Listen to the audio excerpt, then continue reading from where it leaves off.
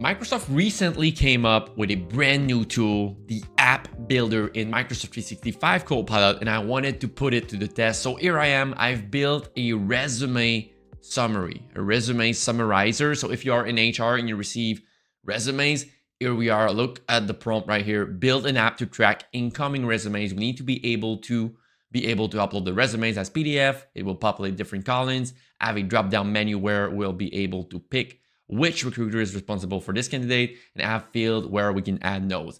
I literally went to the bathroom while this was built. I'm doing a voiceover right now. I'm not used to do these kind of videos.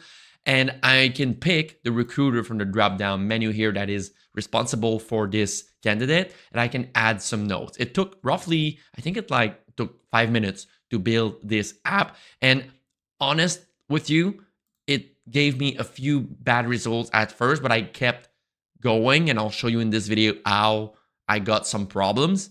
And I think the results is pretty useful, pretty cool. So just to give you an idea of what you can build with these. So as you can see, I have my list of candidates right here, and I can upload resumes. I made some resumes with Copilot. As you can see, I can upload a resume, and boom, you can see at the bottom, it added my data analyst.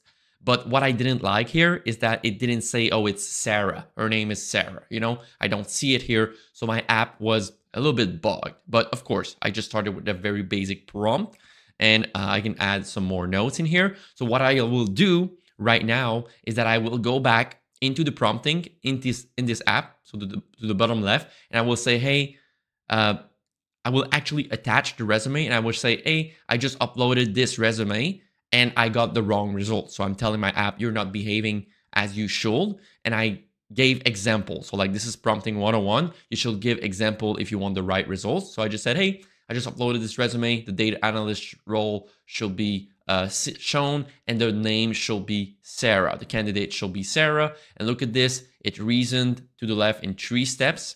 And now I can see that the candidate will be fixed. So I tried it again. I uploaded another resume. I will upload, I think it's Kevin in this case. All fake names. I don't know these people. Upload resume. I will upload Kevin. And look at this. If I scroll down, I see now data analyst, candidate Kevin, and then I can again select the recruiter, and I can put some notes. So I built this from scratch. Honest with you, like, was my 3rd take. I tried a few times. So now I asked, could we add a column that could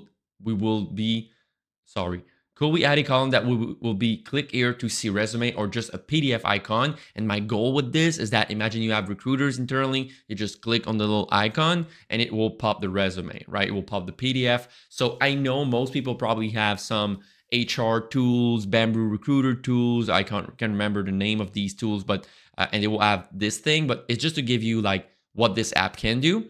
And as you can see here, I added Kevin, and it didn't work. It didn't work. When I tried to add resume, it says failed to upload. So as I like to tell to people, when you have bad results with AI, just go again. You say it doesn't work. It says failed to upload resume, right? Like right here, because I tried to upload another resume, and I will hit play here, and it will just go and do the tasks. You see here, it's updating the home page. This is sped up, of course, and I will try again, and I will upload Fatima's resume here right now. Boom, Fatima's resume, and you will see at the bottom, data analyst Fatima. This worked, and I have a little icon to the bottom right. And when I click on this icon, I will select the recruiter first. When I click on the icon at the bottom right, boom, it will open the resume. So I think it is pretty cool. It's like a very basic resume that you see on the screen right now. I think the app builder, we're just starting with this.